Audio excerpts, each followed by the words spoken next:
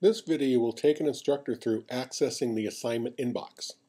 From your class homepage, click on the name of the class you want to go into, and then click on the View link for the assignment where you want to access the Originality Report. That will take you to the assignment inbox. The inbox lists all the students enrolled in the class, the title of the submission for each student, the Originality Report icon, the grade mark icon, and the comment number on the paper ID, and the day the paper was submitted.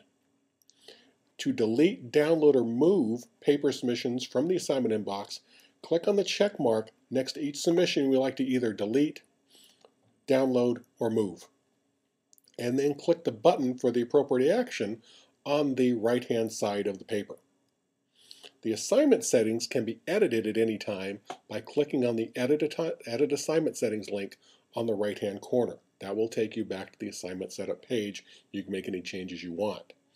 If the grade mark function is used to grade the papers within the assignment, click on the grade mark report to view the statistics of quick mark comments and the rubrics for the assignment.